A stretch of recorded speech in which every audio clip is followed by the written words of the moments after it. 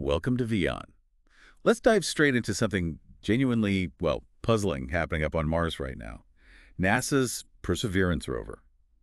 It's been exploring Jezero crater since early 2021, and it stumbled upon a really unexpected find. Yeah, it really has. And it's the sheer number that's kind of staggering. We're talking over 4,000. 4,000, wow. Yeah, these unusually bright, sort of pebble-sized rocks just scattered all over the crater floor. Bright white pebbles on Mars.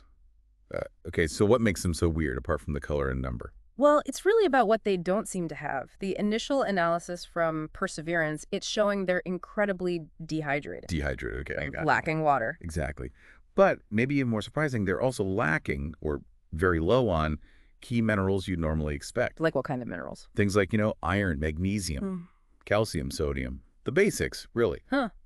So stripped bare, almost. Pretty much. Yeah. One of the scientists on the team, Candace Bedford over at Purdue. She described them as very unusual. And, well, the team's really scratching their heads trying to figure out their origin story. So this extreme dryness, this lack of minerals, it points to something pretty intense happening to them, geologically speaking. That's the thinking, yeah. Some kind of intense process. You'd need conditions, maybe significant heat or pressure to strip away elements like that. Right. Candace Bedford actually floated a couple of ideas, like maybe ancient lava flows. Okay, volcanic activity. Or perhaps major asteroid impacts, something that could really cook or squeeze these rocks before they somehow ended up scattered in the crater.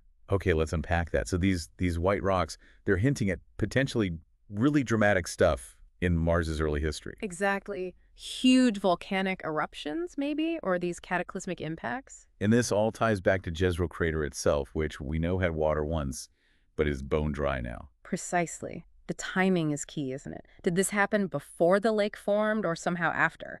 Understanding how and when these rocks formed could give us vital clues about Mars' early environment.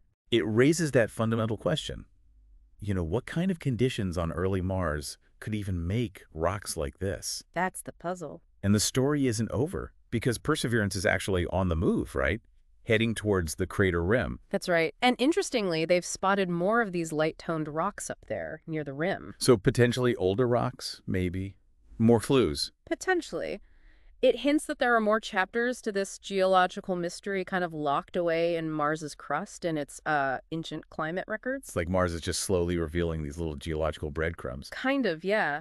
Examining those rim rocks might help us piece together the history of these unusual white ones and just how Jezero crater evolved over time. And I guess the ultimate goal here, the really exciting part, is actually getting some of these back to Earth. Oh, absolutely. That's the plan with NASA's Mars Sample Return Program. Bring these and other samples back for study here. Because the labs here can do things the rover just can't, however sophisticated it is. Exactly. The level of analysis we can do on Earth with advanced instruments, it's just a different league. It could completely revolutionize our understanding of the red planet. Unlocking secrets about its past, maybe even, whether it could have supported life once. That's the hope. These little white rocks might hold some surprisingly big answers. Fascinating stuff. Stay tuned to WION for more such intriguing stories to come.